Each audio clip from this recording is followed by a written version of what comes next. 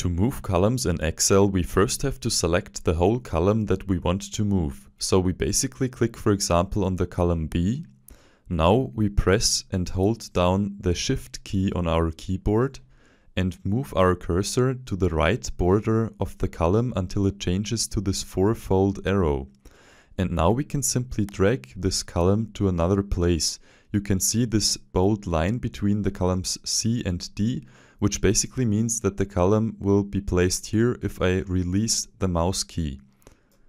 And that's it. Now you know how to change the place of a column in Microsoft Excel.